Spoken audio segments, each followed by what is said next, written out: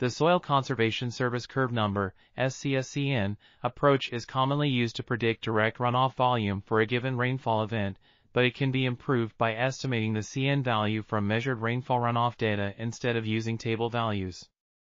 However, previous research has shown that calculated CN values vary with rainfall depth, and a single asymptotic CN value observed at very high rainfall depths may not accurately characterize a watershed's runoff response. In this paper, the hypothesis that soils and land cover spatial variability affect a watershed's hydrologic response is tested by introducing a simplified 2CN heterogeneous system to model CN rainfall variation.